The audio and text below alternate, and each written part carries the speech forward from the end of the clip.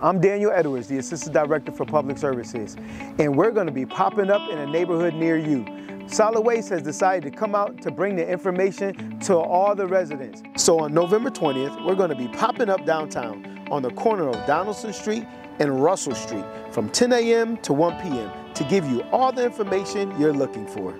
We know sometimes that you don't know, so we want to come out to you. We want to bring the information to you. You can ask any questions on trash, on yard waste, on knuckle boom services, limbs, bulky, any question on the ordinance. We know the ordinance is new and it's just a year old. So any questions that you have, we want to be there for you. That's why we're popping up, and we're going to keep popping up at neighborhoods every month. And we're going to keep coming because you're our #1 priority. Keep an eye out on our webpage and other social media platforms for future locations because we could be coming to a neighborhood right near you.